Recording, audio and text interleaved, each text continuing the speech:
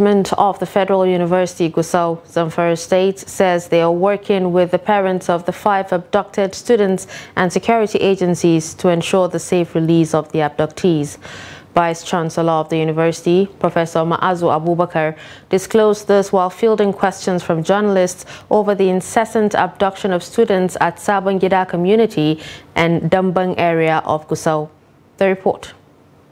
Sabongida is the host community of the Federal University Gusau, where most of the students are staying off campus.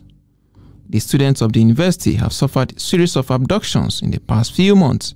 The last was the abduction of 5 students at the Sabongida community last Friday night.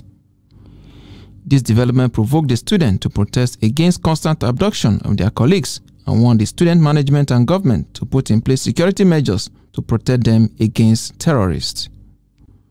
The Vice-Chancellor of the University, represented by Director of Library of the institution, Dr. Aliu Gudanga, enumerated the various security measures the university management has taken to secure the students. We have made effort to secure a rented accommodation in Sabongida, which is a community where the university is located. And we provide our own security men, and we also provide all the facilities that will make students to live comfortably. But unfortunately, because of the large number of students, we don't have accommodation within the campus, and the campus is not fenced, as you can see. Although government has made effort, they have started, the contract has been awarded, but we still need more funding to ensure that this thing is done and is completed in good time.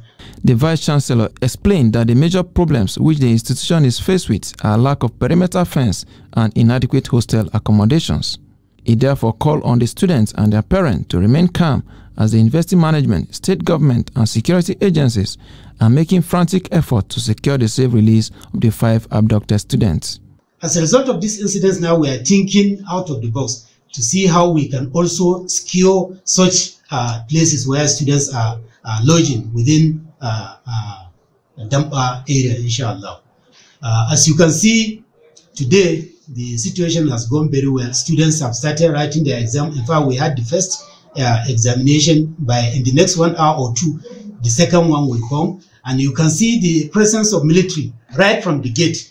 You know, army, police, civil defense, all of them. The management of the Federal University Gusau also appealed to the federal and state government as well as wealthy individuals and organizations to assist the university with funds to build a perimeter fence and hostel for students in the institution.